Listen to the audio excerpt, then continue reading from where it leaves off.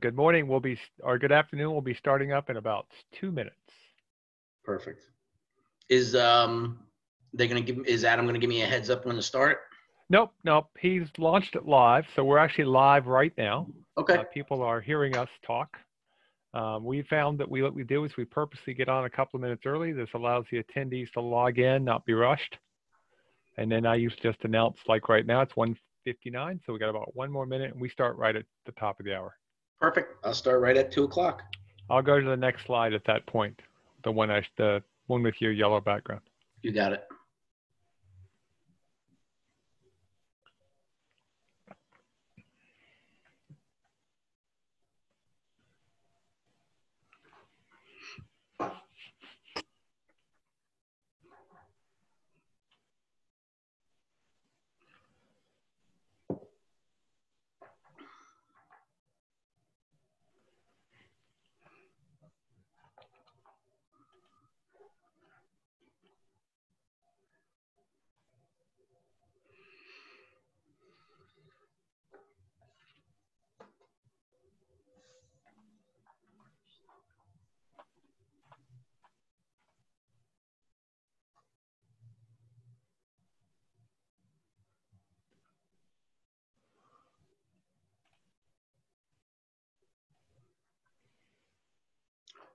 Okay.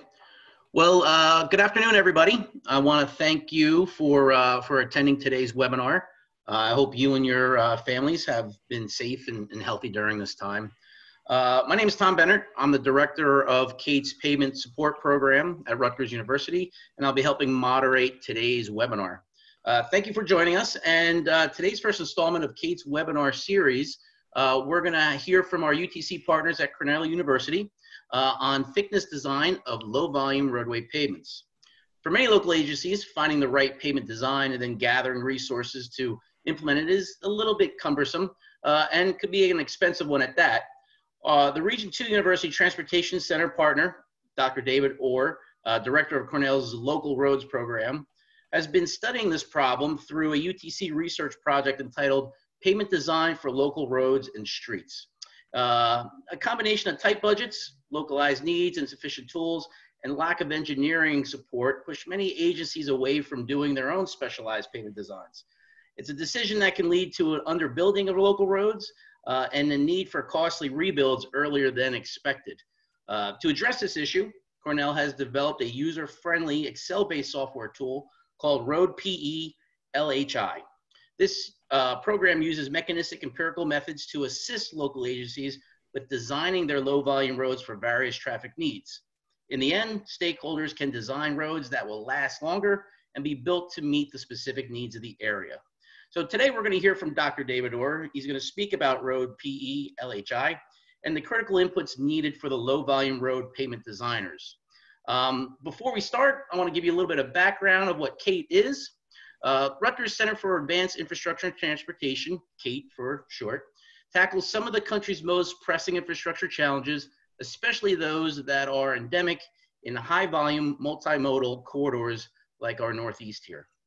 The bulk of our efforts fall within several broad areas: assessing and monitoring the health of bridges, roads, and pipelines, creating revolutionary technologies, materials, and tools, formulating strategies to prolong the service life of infrastructure, and training the current and future workforce. CATE develops practical tools and processes that can be applied, not in theory, not on paper, not 5 years into the future, but mainstream tools that can get into the hands of our transportation professionals in a real-world problem-solving solutions. Since 1998, CATE has been a university transportation center, an elite group of academic institutions sanctioned and supported by the U.S. Department of Transportation. It was named one of the only 5 national UTCs in 2013 and selected to lead the Region 2 UTC in 2018. Enough of us. Now let's get to the webinar. I'm going to introduce you to Dr. David Orr. He's the director and senior engineer for the Cornell University Local Roads Program, the New York State LTAP Center. With over 30 years in the local highway community, David has experiences covering the gamut from field to office and from storms to sunny days. He has a broad range of expertise and experience in highway engineering and construction, including design, inspection, project management, purchasing, budgeting, and supervision. David's interest with local, state, and national partners and works closely with the LRP customers and provides technical assistance to highway and public works officials in New York State. He is a 2018-2019 president of the NLTAPA, the Association of 52 LTAP and TTAP centers located across the country. Before joining the program, he worked for 8 years at the Yates County Highway Department. He is a licensed professional engineer in New York State and has a PhD on low volume roads from Cornell University. Dr. Orr, you now have the podium. Well, thanks, Tom, for the introduction. I usually don't read the whole dang thing, but thanks for reading it. It's actually local roads, not low volume roads, but today we are going to be talking about low volume roads. And while I'm getting started, make sure you got yourself a paperclip. We're going to get to destroy another paperclip today. A couple of reminders as we get started. The chat pod has been turned off, but you can please feel free, put in your questions in the Q&A pod. We want to get those questions. We'll actually be using that during the course of the day. We'll be asking you to raise your hand also near the bottom. And if you're watching us on Facebook Live, you can put your questions in there. We're monitoring that as well. Thanks for joining us. If you're wondering, today's session is worth 1 professional development hour here in New York State. Only the person who's registered is going to be able to get that, and it is a course under the rules here in New York. To do that, you're going to need to send us your certificate of attendance, which we'll send in afterwards.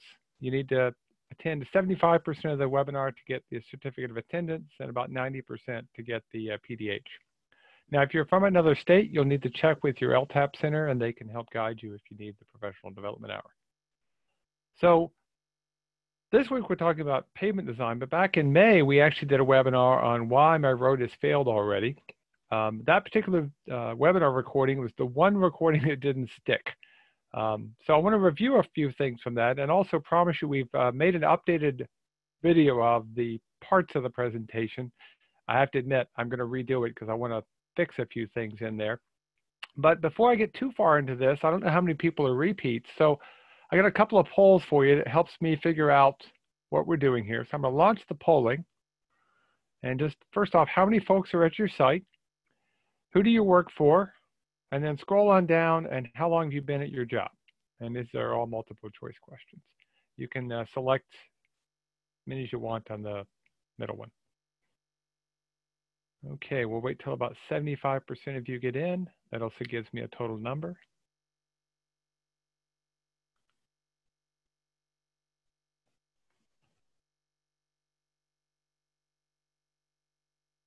Okay, we're getting close there. There are 5 seconds and we'll end the polling. Okay, not everybody voted, but that's enough. That should help me out. Okay, so I'm going to share the results with you. 3/4 of you are by yourself. There's a few of you with large groups watching, hopefully keeping your social distance and all that fun stuff. About half of you working for local government, and a split between state and consultants. And there are 4 honest people today who work for the weekend. Today, for those who aren't sure, is Tuesday. And how long have you been at your job? About half of you, more than 10 years. And again, a split between the rest. Okay, cool.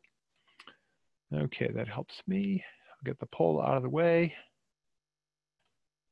Okay, so what we talked about last time was why your road had failed already. We actually discussed why and how pavements fail structurally. We remind you that a road is a structure. No, it's not a bridge, but it is a structure. It's a structure where we put higher quality materials on top of the native material, the subgrade, and that's the structure. We want that structure to survive by not overstressing the subgrade.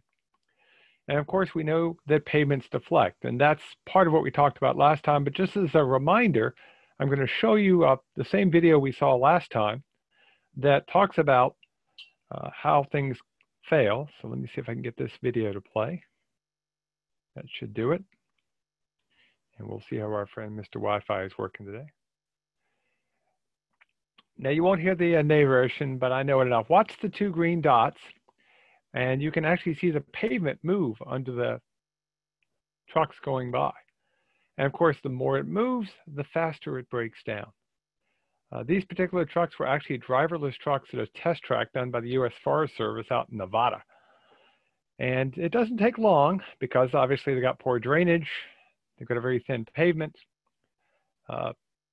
not too good a shape after only 81 passes of the fully loaded trucks. Now, a lot of us would think that's a poor design. That's actually a perfect design. Absolutely perfect, because they wanted it to fail. They were trying to research that particular activity. So keep that in mind. Sometimes we want things to go in a different direction. But it comes back to pavement fatigue. It's like you're bending a paperclip back and forth. The more you bend it, the faster it breaks. Okay? You've all done that waiting on the phone or these days in a Zoom meeting. And then last time we actually destroyed some paper clips by bending them. Please don't destroy yours yet. We're going to do that here in a few minutes. But we can take the data that y'all collected and we can build a model. Okay, from that model, we can have on the y-axis the number of cycles, the number of times you bend the paperclip. On the x-axis is the angle that you bent it to. And we have a set of data, the diamonds that you see. They're not all exactly on our line, which by the way would be curved if it were linear space. This is a log-log space for those who really care. But the idea is we can build a model for the failure of our paperclip.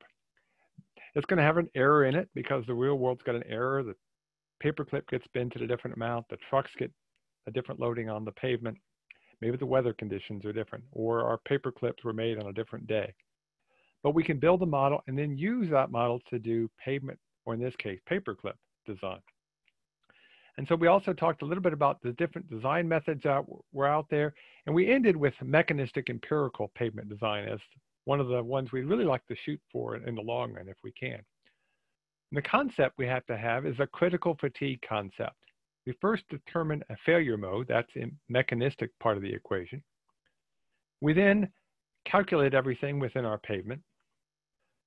We then have to figure out what is failure. That's the empirical part of the equation. So that's mechanistic empirical.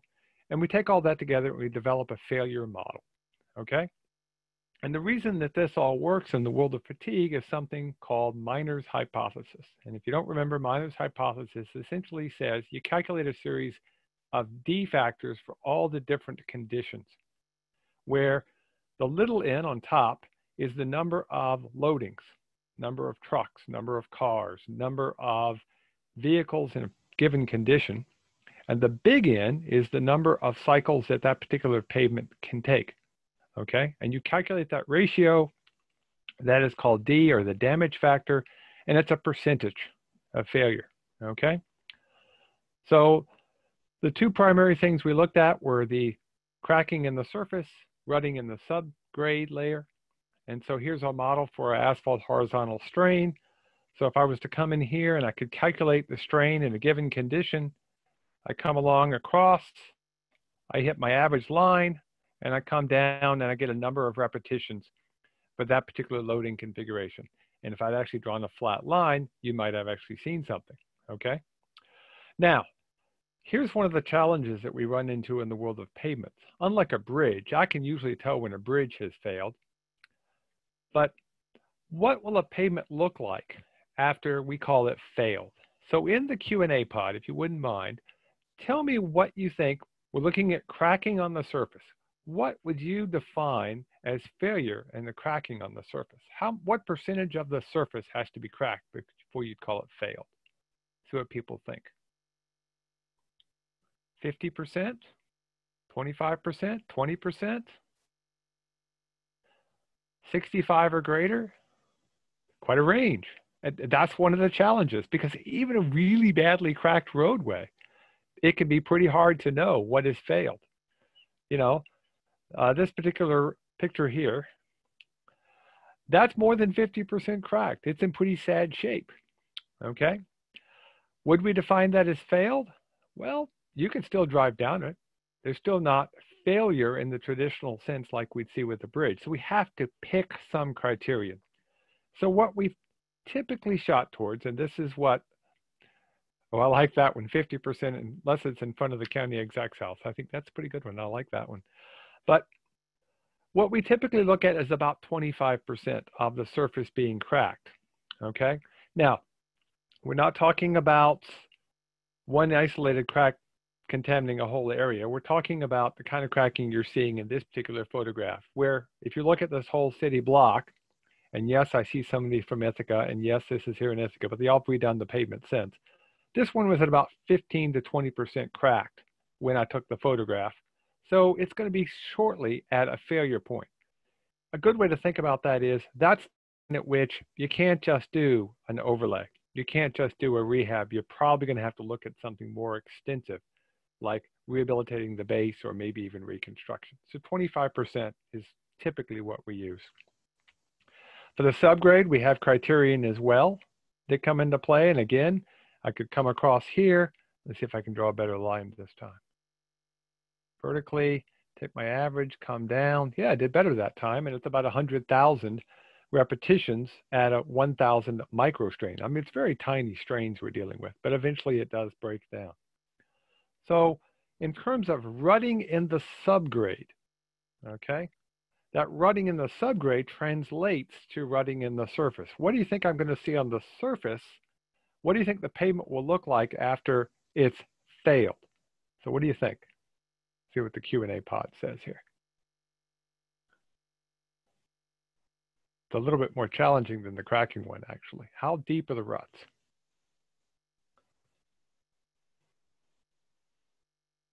Nobody wants to guess today. 1/2 inch, 2 inch, bumpy, yeah. Okay, and again, it's one of the challenges that we run into. Okay, 1.5.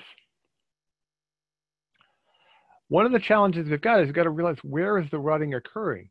If the rutting is just on the surface, okay, that's not really what we're looking at. We don't want to see just rutting in the surface. This particular picture does not show rutting in the subgrade. It shows rutting, frankly, in the asphalt. It's an unstable asphalt mix. If you can actually see the wheel tracks, it's not really a failure due to the subgrade, okay? This is more typical of what we would see. But at this point, it's probably already too late, okay? If you think about it, it's already so badly deteriorated that you can't just overlay it. You can't even just recycle it. You're going to have to do something more extensive. So again, what do we typically look at?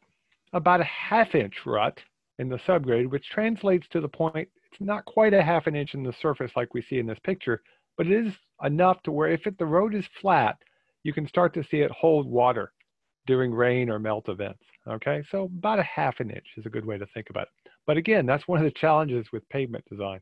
What is failure? Failure doesn't mean we can't keep using the road, but we have to pick a point to define what failure is. Now, to use all of this, we have to be able to calculate the stresses and more importantly, the strains at a given point within our pavement. And we can do that using some tools and techniques that we talked about last time. And we can do an engine to do forward calculation. And as long as we know the traffic configuration, which means the load and the area, or the pressure in the tire and the load, that'll work as well. And the structure of the pavement, the layer modulus, Poisson's ratio, and thickness, we can actually calculate the stresses and strains and lead ourselves into mechanistic-empirical design, okay? Now, to get it to work, though, we can't just assume the traffic is a constant. It varies, okay? But more importantly, what else varies in a pavement beyond the traffic and the thickness of the layers? What else changes in a pavement? What else do I have to worry about? Temperature? Yeah. That's one. That's a great answer. What else? The subgrade soil, what's underneath? That's part of the pavement structure. Yeah, that's a good point. Yeah. Frost. We don't get any frost up in New York. Yeah, of course we do. Generally, the two areas we look at the changes that are dealing with weather and the long-term changes that we might want to deal with as the fact that asphalt ages and as it cracks, it changes some. So these are factors that could be included. But if you know those things and you could calculate them all out, you could go back to our friend Miner's hypothesis, okay? Yes, the mix design actually is part of it, the person who put that in there. It's part of the equation, but we don't use it as much on the low volume roads as we'll talk here in a little bit. But it's certainly part of the mixed design for higher volume roadways. But minus hypothesis, we come back to our damage factor, okay?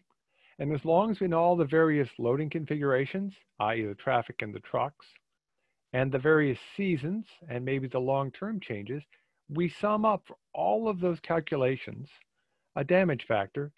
And as long as the sum of all the damage factors is less than 1, our pavement theoretically should survive, okay?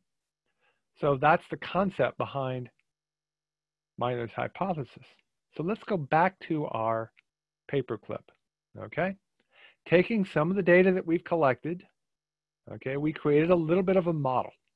So everybody has their paperclip, okay? So I figured out a combined thing, which would mean various seasons, various loadings, various all kinds of fun different things, okay? So what I want you to do is I want you to take your paperclip, and the first thing I want you to do is I want you to bend it 10 times at 45-degree angle. Then after you've counted 10, bend it 9 times at 90-degree angles. And then try to bend it 4 times at 180-degree angles. That's mixed traffic, okay?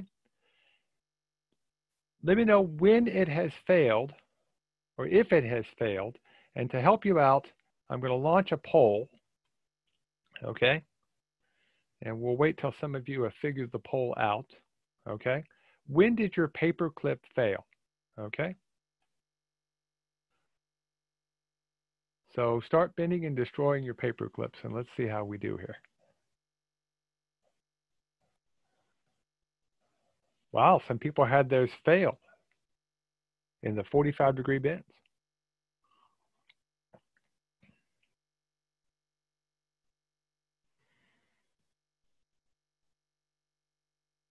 Okay. So we'll see how we did here. Now, I don't know what your paperclip quality is. I don't know if you have serrated paper clips. And by the way, if you have serrated paper clips, they fail very, very quickly. So it's just the nature of the beast. Okay. So I'm going to see if I can get to half of you, because I know it takes a bit of time to get all the way through the cycles. But you can imagine this would be like mixed traffic or various seasons. It's this idea of Miner's hypothesis, okay? Yep, some people failed at 90 degrees in the second cycle, yep. Okay, I'm gonna give you about another 10 seconds. Serrated paperclip did not fail, go figure. Yeah, that happens. That the real world isn't nice and neat, okay? And that happens, okay? But if we've got a good model, okay? And again, I don't know what paper clips you had last time. It was all done via the internet. I built a model based on the data you put in. And if I'm right, about half the paper clips should still be in one piece. So let's see how we did. I'm going to stop the polling. I'm going to share the results. And okay, my model was a little unconservative. It should have been about 50% of your paper clips still surviving. It was 41%. I did pretty good. Didn't do great, but I did okay. And that's not even knowing what you had for paper clips. That's just based on our last webinar. We've got a lot more data when it comes to roads and a lot more testing that has been done over the years, both in the laboratory out and in the field. So I'm not too upset by that. So that's the whole idea behind mechanistic empirical and this idea of Miner's hypothesis and fatigue. We can take models, and the better the model, the more accurate we're going to be, the closer we're going to be to the truth, okay? Now, all of this can be combined together, and AASHTO actually has a pavement design model called, some people call it Darwin because that was the old thing, and you still can find on the internet if you look around for something called Darwin ME, which means mechanistic empirical, but these days they just pretty much call it the Mechanistic Empirical Pavement Design Guide, or MEPDG, okay? It's a pretty cool tool. And if you're designing the interstate, I see a few folks I recognize who work with state DOT. The interstate, you probably should be using the MEPDG. That's pretty important. but it's a bit overkill for low volume roads. We did a review of this when it first came out, and it's just got too many things that you need to track. And it doesn't take advantage of the knowledge that most of you have about your own local road condition.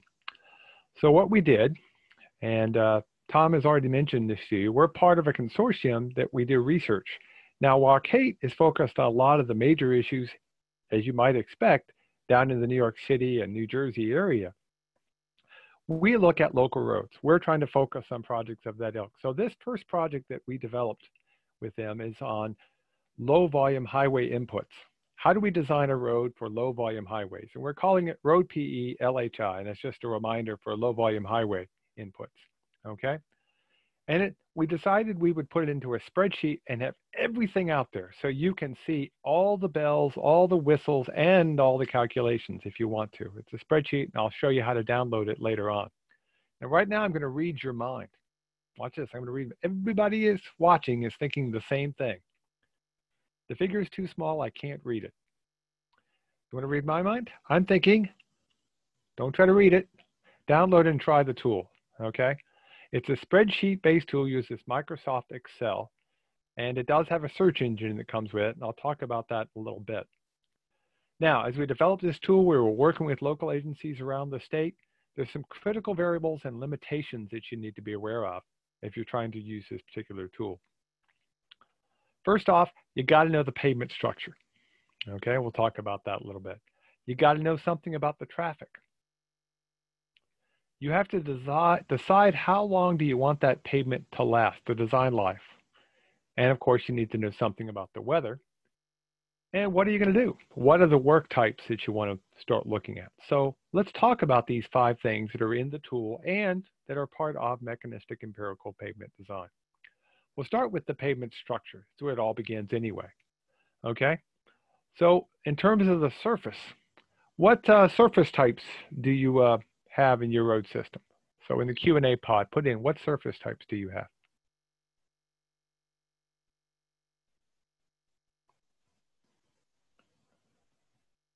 Nobody. Okay, hot mix asphalt. You've got gravel surface, somebody said. Chip sealed surface. Okay, hot mix asphalt. Asphalt, asphalt concrete. For those who are putting in asphalt, is yep, hot and cold. Okay. Chip seal primarily. Okay. So these are the things we heard from people. Most people had hot mix, cold mix, or gravel surfaces. So as we developed a tool, we realized, let's just figure out a tool that can do hot mix, cold mix, and gravel surfaces. By the way, if you're doing a chip seal roadway, less than an inch thick of asphalt, you actually design that as if it were a gravel surface, because the chip seal isn't giving you really any strength. The strength comes from the gravel. So if you have just a plain chip seal, you actually design that as if it were a gravel surface. Okay, so let's talk about the base. What do you use for base gravel? Okay, and then while you're doing it, how thick is a typical base gravel?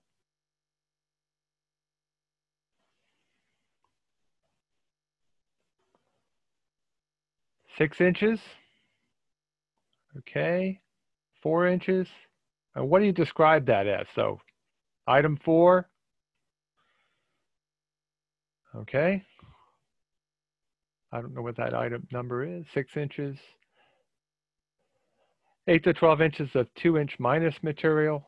12 inches, bank run, sub-base, type 2, item 4. Again, we stayed away from item 4. You've heard me talk before. Item 4 is an old state spec that hasn't been around actually since the 70s. There is a type 304, which is similar, but it's actually got a little too many fines in it. It's too much silt, too much clay. And so actually it's a little too dirty and frost susceptible. We actually recommend something a little cleaner.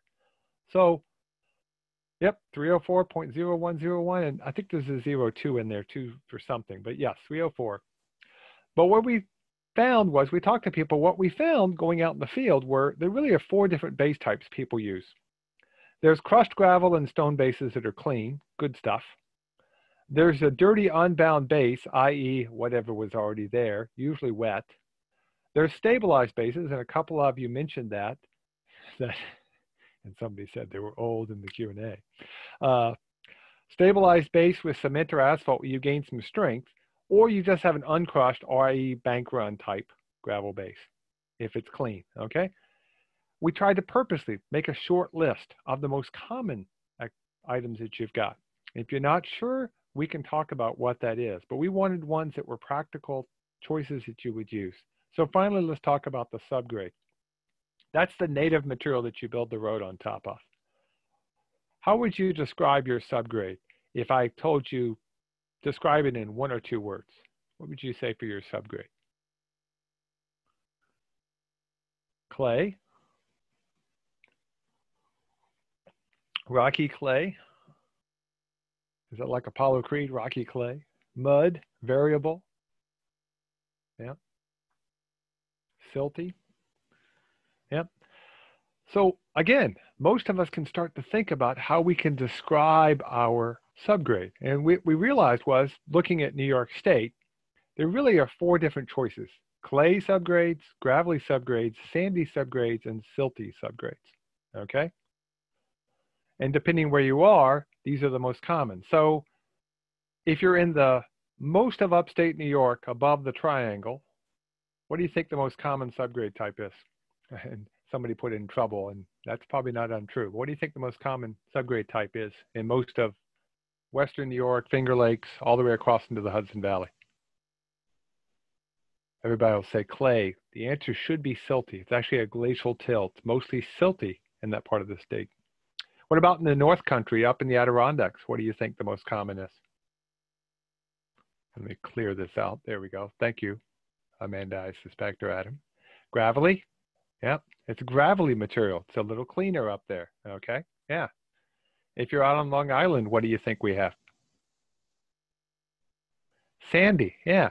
So again, you know most of these things, but make sure you understand that within a particular roadway, it can actually change pretty dramatically. You crest over a hill, it might be pretty gravelly on the surface, but as you go down, you may get into a layer of silt or even a small lens of clay. And especially if you're in parts of the end of Lake Ontario, up in the Fort Edward area, there are clay pockets.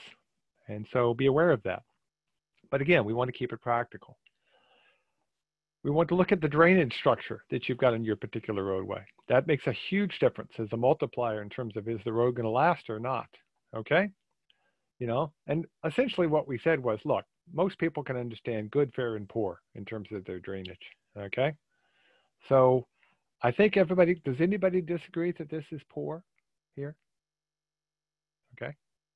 Good. Glad to hear that. When I was doing this practice last night, my wife sees it, and so she brings in, you can see, a little rubber ducky. She says, that's a good spot for the rubber ducky. So I guess that's a poor drainage spot. Okay. But you put that in, that's a multiplier on the quality of the unbound layers. Okay.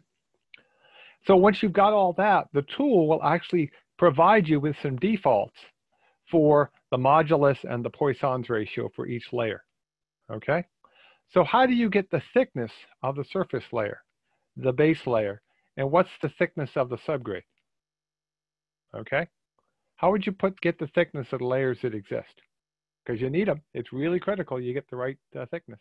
You could do coring. Yeah, absolutely. In fact, that's a good way to do it. What else could you do? You could use GPR if it's available. You could do a test pit. You can do some limited road history if you've got. You could ask the old guy who's been around for so long. He probably actually remembers when they actually had their own gravel pit. Yeah, okay. But you need those thicknesses. That's absolutely critical. The more accurate you are with the existing structure, the better the results later on, okay? So definitely want to take some cores, take some test pits, do some GPR, get some data. And again, realize things can change. By the way, what's the thickness of the subgrade? By definition. Infinity, yeah. So you'll actually see a symbol for infinity, rather than actually having to calculate. We just use infinity. We only have 2 layers, so combine all the unbound layers as your base. Your surface is all of your asphalt layers combined into one, and if it's a mixture of hot and cold mix, go with the one that's more prevalent. You'll be fine for most of the designs for low volume roads, okay? Then we got to do the forward calculations again, same concepts that come up before, and we can calculate the stresses and strains. But we got to know the traffic. Ooh, that's a big challenge. How would you describe the types of traffic on your road system? Again, 1 or 2 words. How would you define the traffic on your road system? Low, medium, and high, lightly traveled, mixed. But mixed, what type of mixture? Is it mostly trucks, mostly cars, buses? What's the land use around? How about agricultural, commercial, industrial, or residential? Does that make sense? Okay. That's what we found when we went around and talked to y'all. We found that a lot of folks could understand it if we said, look, let's look at agricultural, commercial, industrial, and residential. And that breaks down the percentage of trucks and the mixture of the type of trucks that are involved. Okay.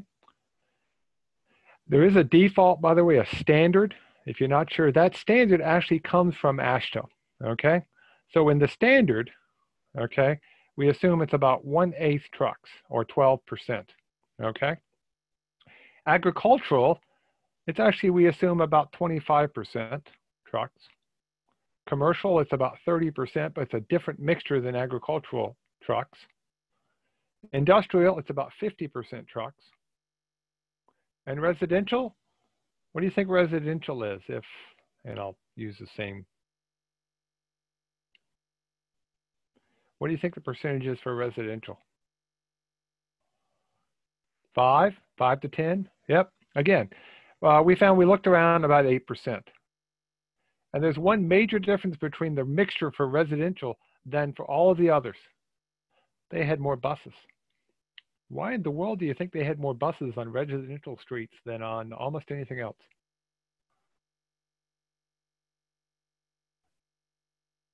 School, yeah, absolutely, school buses, yeah. So you got to account for that. That's a design part of it. But there's still going to be other trucks, including your own snowplows, okay?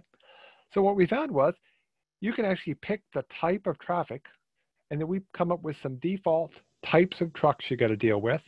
And then all you've got to do is go figure the number out and deal with 2 numbers that are pretty important, okay? Let's see if my web computer will catch up with me here. There we go. Growth and wheel wander. Okay, growth on low volume roads is pretty small. Okay, the state uses a 1% growth as a default for their own designs, and actually that's probably not a bad number to use for low volume roads. A little bit of growth, 1%, not much. Wheel wander makes a difference, and I've got a Google vehicle there. I'll come back to the Google vehicle in a minute, but I want you to understand wheel wander. The idea is if we don't account for wheel wander, we get a bad design. Because vehicles wander back and forth. How much do you think they wander back and forth on the highway? On average, on a typical, 10, 12-foot lane. 12 inches, 1 foot, 2 feet. What we found is the standard error is about plus or minus 10 inches. Okay, that's all researched and people have looked at that. It's actually about a 10-inch wander. But here's what happens. If I design the pavement with no wander, this is the strain. The blue line is the strain, okay? If I designed it based on no wheel wander at all, okay, and the wheel is centered at 0, the actual highest strain point is just inside the bogey because there's 2 wheels in this particular case. So if I designed it based upon no wheel wander, all of my loading would be here and would actually cause the pavement to look like it's going to fail prematurely because maybe 40% of the traffic might be here. But you've still got a bunch of traffic that's moved over here. It's a lower strain. You've got traffic over here that's a lower strain. And heck, some way out here that's a lower strain. And so if you really want to do it right, you have to account for that wheel wander. They actually found out the hard way with Google vehicles. They were actually getting cars to cause running damage because they weren't wandering at all. Okay, so you have to account for wheel wander. But again, good news for low volume roads and actually even in the national level. For the most part, you can use a standard wheel wander, and 10 inches is the most common that we use. It's a little conservative on really narrow roadways where it's not as much wheel wander, but people also low volume roads tend to wander a little bit more. So we'll live with that. Now, in terms of truck classes, there are actually 13 classes of vehicles, okay? We normally throw out classes 1 through 3 because they're so light. They do almost no damage, okay? Most of the damage is caused by the buses and trucks and heavier vehicles. But as we started looking at the mixture of traffic, okay, there's not too many vehicles with multiple bogies in the back. There are some exceptions, but not a lot. But if you're doing an overall design, you can probably pretty much ignore the class 7 type vehicles on the low volume system. And the same thing is true with classes 10, 11, 12, and 13. You don't see too many double tandems and triple tandems on the local system. So the nice thing is we got a smaller mixture of vehicles that we have to deal with. That's pretty cool. It makes it a little easier to do the calculations a little faster. So the last thing you've got to do is estimate the traffic, okay? Here's the good news. There's actually a rule of thumb we talked about in a different webinar, but it's one you can still use. It's pretty darn accurate if you've got smooth flowing traffic, no traffic jams. Go out in the busiest time of day. Again, you got to be careful about some of the things, especially in urban areas, because people get clustered. But count for 15 minutes, okay? Because in the busiest hour of the day in a rural area, it's about 15% of the vehicles in the busiest hour. In an urban area, it's about 11%. So I can actually calculate the traffic by counting for 15 minutes, by multiplying by 4, dividing by the percentage, or I could actually just use a simple multiplying factor, okay? So I take my 15-minute count and I multiply it by my multiplying factor F. And for a rural area, that's 27, and for an urban area, it's 36. So if I go out and I count for 15 minutes in a rural area, and I get a count of 10 vehicles in 15 minutes, how many vehicles is that for the day? Somebody should get this one pretty quick, I hope. 10 times 27 gives me 270, thank you. Yep, and that's all you gotta do. It really is, actually, it's that easy, okay? It works out pretty well, okay? Now, there is a limitation. As we were going through this, trying to decide where do we cut the line off for low volume roads? And we had this discussion last time about what is the cutoff. But last year, as we were finishing up the tool itself, AASHTO came out with the new guidelines for low volume roads. The geometric design guidelines for low volume roads defines a low volume road for AASHTO, and it works out pretty well for what we were doing for the pavement design. So does anybody know what they've got the number as a cutoff for the geometric design of low volume roads for AASHTO? How many vehicles per day? 400? That was the old book. That was the old one in 2001. They've upped it, which is pretty cool. The new one, some good guesses here. What's this? You'll like this. Yeah, some people got it. It's 2,000. 2,000 vehicles a day, okay? And so that's sort of the upper limit of what you should be using for the tool I'm showing you, and probably, truth be told, for the AASHTO Little Green Book, as it's sometimes called. And as you get closer and closer to that 2,000 line, you may want to think about using the more extensive tools, or in the case of the design of these geometrics, the geometric tools themselves. Now, we need to select the design life. How long would you like your pavement to last if you had to rebuild it from scratch? 50 years, 25 years, okay? State use it forever, that would be nice. That's called perpetual pavement. We can actually show you how to do that if you're interested, but that's a different webinar discussion. We don't have time. 30 years, 20, set your design life, okay? The state's been trying to shoot for longer, towards 50, okay? 25 would be great. I know a lot of agencies, truth be told, are gonna probably shoot for less than that. Now, if you're doing an overlay design, you could probably go with a little bit less as well, but you got to pick a design life. But you also have to know how old your existing pavement is, and I'll explain why in a little bit. That's actually a pretty important number. In terms of the weather, I got good news for you. You don't have to actually go out and calculate the weather, but the weather we know is critical, okay? Why is the weather critical? Well, if I take my low volume road with my asphalt surface and my granular base over my subgrade, it's going to be frozen in the winter, and it's going to be stiff and hard. But as it thaws, it's going to melt, and it's going to have a weather-affected zone within the subgrade where the frost goes down, and it's going to cause it to be weak. because all that extra water when it froze has nowhere to go. So during that thawing period, we've got the weakest possible condition. We're going to have some quick drainage, and the pavement is going to rapidly increase in strength. And then, of course, we get the normal slow recovery, okay? So it's important to account for those seasonal changes. Absolutely critical. How do we do that? Well, what we found was, as long as you know the frost depth and the seasonal lengths, you can actually develop something called a representative year. Works out pretty well, okay? So we actually went through and we recalculated for this tool data from something we call the Cornell pavement frost model. And if you want, you can actually download the model yourself and play around with frost literally every single year if you want to see when frost leaves your ground. But we calculate the average frost depth for most of the Northeast. Okay, so anywhere in the Northeast, you can actually use this tool. In fact, we can generate this tool anywhere.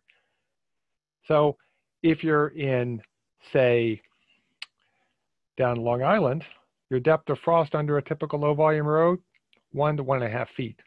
As you get up here towards Ithaca, it's a little over 2 to 2.5, almost 3 feet over in parts of the county.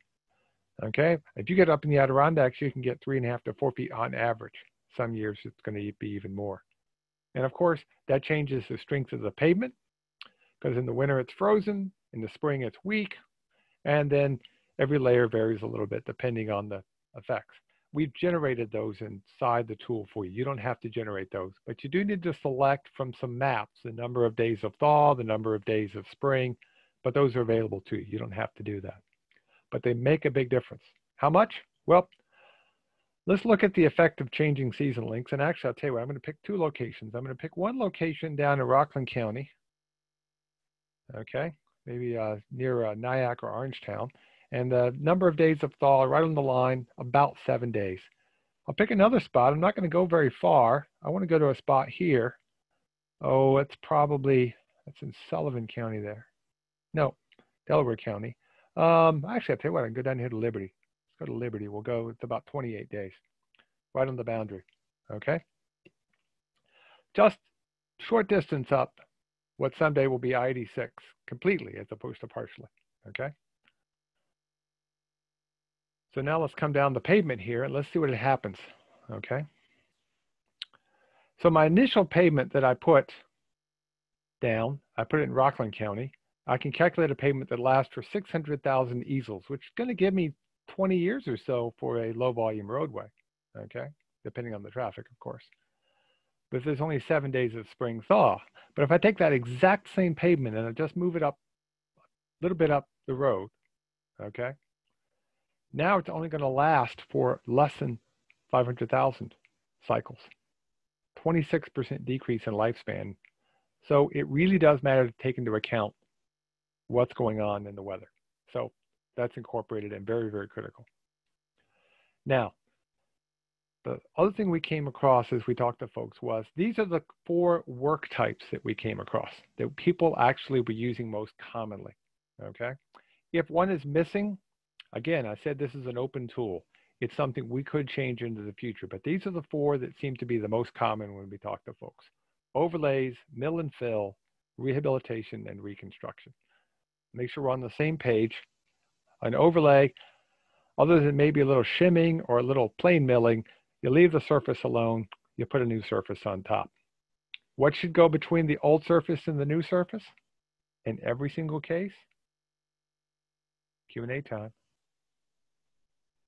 Tack coat, thank you. And first guy out of the tack was a guy in the asphalt industry. That's good. Yeah, you got to use tack coat to bond those 2 layers together, because if you don't, they act separately, they're not going to go. Okay. The second one, someone mentioned the mill and pave or mill and fill, same concept. The idea of the mill and fill is you remove some or all, and you actually can select how much in the tool of the asphalt or bound surface, or even the gravel surface if you really wanted to do it that way. Okay. And then you put a new overlay on top. Okay. That'd be a mill and fill. Okay. A rehab, the idea behind a rehab is to grind the top 8 inches, though again, you could change that number. Improve the quality of the top 8 inches, or whatever number of inches you want. And then you put an overlay on top of that. okay? And then finally, reconstruction says everything is just shot. I'm going to remove the surface. I'm going to remove the base. I'm going to get it down to the subgrade, prep it, put a new base down, put a new top, okay? Now, how many folks here actually do total reconstructions? And if you do, what's the typical thickness of the gravel layers and the pavement layers?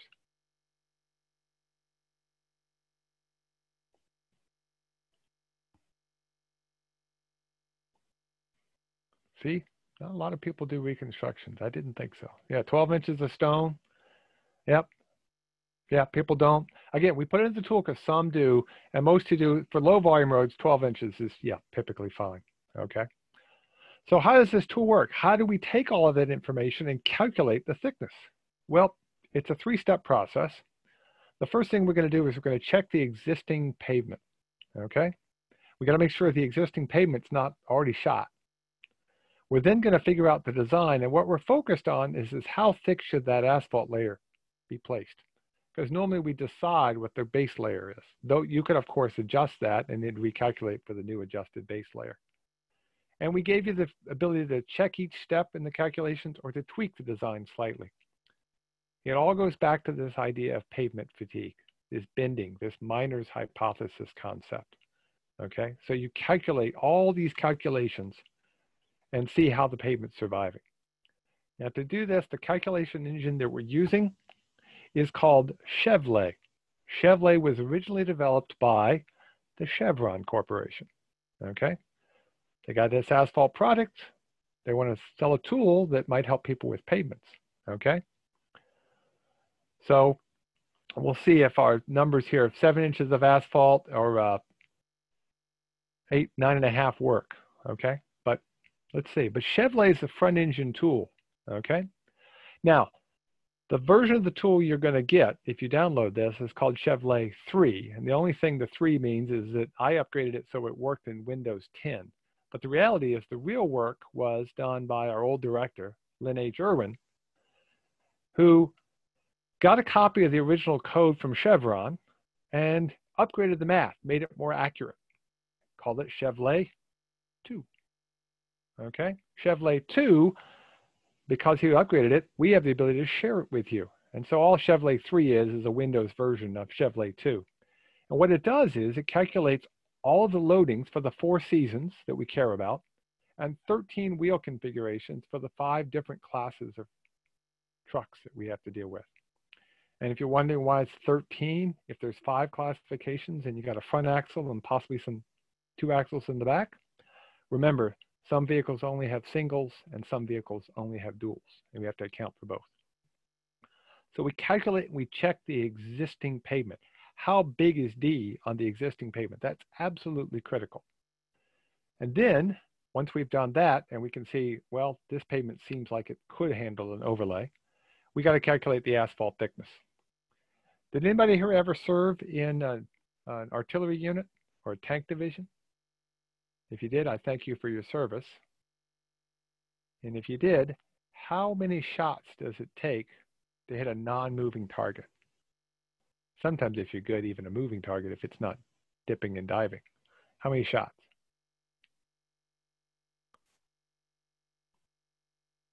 Well, the answer, if you don't know, is 3. Yeah. You hit one short, you hit one long, the last shot's going to be right on target. We can actually take advantage of that same concept for the asphalt concrete thickness. Okay, so here I've got a pavement. It's in a semi-log space, but again, we do the calculations for you. It turns out, first thing we're going to do is we're going to calculate the existing life lost. Maybe in this particular case, it's about 75%. Okay, now if the existing life lost is above 90, 95%, and the pavement's almost shot, it probably isn't justifiable to put a lot of money into it. It's time to recycle that surface, to do a mill and fill, okay? So look at the numbers carefully, but let's say about 75%. So you got a little bit of life you could take advantage of. The existing pavement, of course, you want to have it less than 100% at the end of the day, okay? So what we do is we say, well, look, tell you what, let's try just a simple 2-inch overlay. you know, you can't get much thinner than 2 inches, otherwise you don't really get any strength. So we'll first try 2 inches. Well, 2 inches, that's probably going to be, you know, in this particular example, that's another, 50, 60% of damage factors. And you add those two together, and it's above 100%. It wouldn't last. And you could do that at 3 inches, at 4 inches, at 5 inches, and 6 inches. And you create a curve, and you could actually calculate the exact point where it crosses over. Well, I'm exaggerating in the drawing. In the real world, it turns out that curve is really pretty much a straight line. It's a very slight curve. But what we do is we do a calculation at 2 inches. We do a calculation at 6 inches. We draw a straight line between the two, calculate the intersection point, and then we tweak it slightly, okay, to the closest ½ inch. And when you hit the Run Design button, it takes about 3 minutes on a good computer, okay, a modern computer. So you go get a cup of coffee, come back, and it'll do the calculations for you, okay? Now, if you've got a computer like my laptop, in the morning, it takes about 3 minutes. As it goes through the day, for some reason, it takes longer. I'm not sure why, what Mr. Gates is doing in there. But it may take a little longer, so I'll take a little longer with my cup of coffee. But one of the things we can take advantage of on a low volume road is we don't have to be that precise. Let's say I calculate it when I'm done of 4.4 inches. Am I going to pave the 4.4 inches? What am I going to really pave to if the intersection point was at 4.4? Whoa, my computer decided to jump ahead. It gave the answer away. But are you going to pave to exactly 4.4 inches? If I write 4.4 inches down, you're going to look at me like I've got two heads. You're going to go to the closest ½ inch, aren't you? Okay? You're going to round up. And that's the whole idea. We can actually take advantage of that fact when we're doing especially low volume pavement design. So the closest ½ inch. Now, we gave you this extra tool, this tweak tool, or this check one step tool. And the reason we wanted to include that is not only you can check each step, but let's say the calculations showed it at 4.6 inches. And you're like, you know, it rounded up to 5. I don't want to go to 5 inches. How about I come back to 4.5 and see how close I am? You know, you might actually be pretty close. You could probably live with being a little bit extra above 100%. So it's okay. It works out pretty well. If you're wondering how to do this, you can download the tool. We have a box folder where we've got everything set up. I've uploaded it. There's a README file, all that fun stuff. And I know, again, I'm going to read your brain. You're all going, how the heck am I supposed to remember that URL? I got good news. You don't have to. We will send you a link for the URL to everybody who signed up. We'll just add that to it. Amanda, please. I'm hoping we'll get it sent out to you. Or you can find it. We'll actually, eventually we'll get it up on a link on the information highway when we post the video from this particular webinar. We'll add a link to that as well. Okay. So it's now 2:56. Any questions about low volume roads? This is a quick run through in 1 hour. When we did this as a class, we did 6 hours, and we did 6 hours and 2 hours of webinars. But any questions? And Amanda did say she's going to send it out to everybody, so you'll get the link. That'll be great. If not, got a couple of last slides. So thank you. Cold in place recycling model is a mill and fill? No, cold in place recycling would be modified as a rehabilitation. Anything, well, actually, I guess I would say if you're only doing the asphalt surface, yes, it would be a mill and fill. If you're touching the base, it would be a rehabilitation, okay? And if you get to something like that, let us know. We can help make sure you choose the right choice. There's a longer description that comes with a README file that comes with it and a help file that gets installed as well. Good question. What's the advantage of cold mix over hot mix? We're looking at doing a webinar on paving in July, but usually cold mix versus hot comes down to a combination of economics, the ability to possibly do it with your own group. It's a little softer. It is a little more flexible. Surprisingly, has a longer fatigue life, though it can be prone to rutting. So use cold mix where it makes sense. There's no such thing as not having a good tool in your quiver. So I like having both, hot mix and cold mix. And actually, you can make a pretty cool pavement with hot mix, cold mix, and then gravel. But that's usually for higher volume roadways above 2,000. So I thank you. I got two last things to do real quick, and then I'll answer your questions that I see are coming in. First off, just as a reminder, our bumper banters are going to be Monday. This is throughout this COVID period. We're going to just at least say hello to you each day. Okay. And then a couple of webinars for the rest of the month. Safety starting at the tailgate next week, and pedestrian safety will be after that on June 30th. We'll have a July and August schedule coming out before the end of this week. And Tom, I'm going to let you announce your two Kate webinars coming up, and then I'll answer people's questions to end the webinar. Thanks, David. I appreciate it. I'm going to never look at a paperclip the same way. Into the future, we're going to have a couple upcoming webinars. July 13th from 3 to 4 o'clock. Kate's going to be hosting a webinar on the beneficial use of dredge materials for coastal resilience. And then August 24th, 3 to 4 p.m., we're going to be hosting a webinar on geotechnical asset management. If you want more information on these webinars and also what upcoming webinars after these, you can please go to kate.rutgers.edu/event, and that'll provide you with an updated status of the webinar series from Kate. And we'll put those on our website as well, Tom. So. Thank you, David. I appreciate it. Not a problem. So let me answer the questions people had. It's got a couple of them sitting in the box, and we'll go from there. And I'll put back up our contact information while I'm doing it. A hot mix or cold mix, which is better? They're different. Okay, so I don't say one is better than another. I think you really need to look at the individual situation which you've got available.